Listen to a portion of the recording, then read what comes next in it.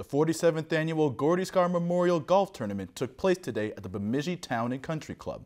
The late Gordy Skaar founded the Skaar Paps Golf Tournament in 1977 to raise funds for Bemidji State University athletic scholarships through the BSU Athletics Fund.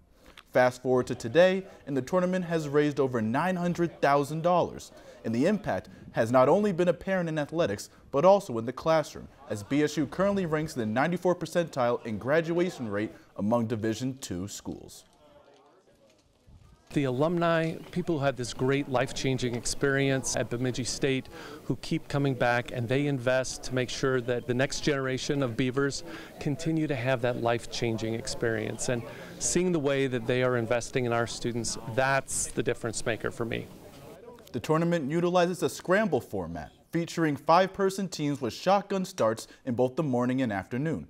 Gordy Skaar was a longtime Beaver athletic supporter, and his son Gordon Skaar knows he would be elated to see what his tournament has evolved into.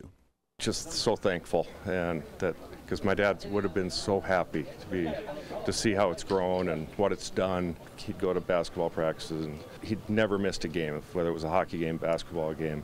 You know, following the golf team, the football games, he'd park his car when his health was bad and sit in the car and watch from the end zone. He didn't miss an event. There were 150 participants and 32 teams taking part in the Gordy Skaar Memorial Golf Tournament today. And over $50,000 were raised from today's event.